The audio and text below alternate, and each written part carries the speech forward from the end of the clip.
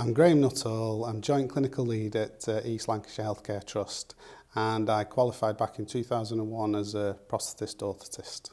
I've stayed clinical in orthotics because the impact you can have with the engineering knowledge that you get through your skills, through the university and training that you do, the advancement in technologies, but also the reward from the patients that you get back, especially with chronic illnesses, which are not going to go away, and to be able to help them through is a fantastic reward. My working week currently is 2.5 days sort of admin, clinical lead, and my other 2.5 days is actually within clinic. So half my week is the clinical lead bit, where I'm trying through the MDT teams, the MDT clinics with the diabetics and paediatrics, these specialist clinics, we involve the junior staff so they can bring their skills on and actually be part of that MDT approach, which is where these opportunities come through.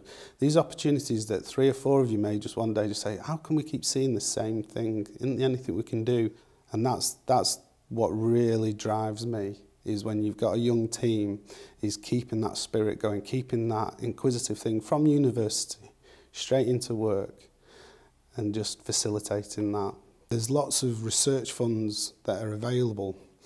Research funds can actually help you have best of both worlds, because you can then, with bringing a little bit of money in through a research grant, can actually help sort of backfill some of your work clinical commitments to allow you then to focus a little bit on the research to then bring forward into your practice. It's a small industry and there's a shortage of orthotists, and the research and the actual research models that are out there need to be brought through in line with our medical colleagues. So there's lots of opportunities to progress. My journey from failing to get into physio school, 2 to 3 years on the bounce, to then presenting at international conferences, being within paediatric and diabetic clinical lead roles with fantastic teams, helping making people's lives that little bit better.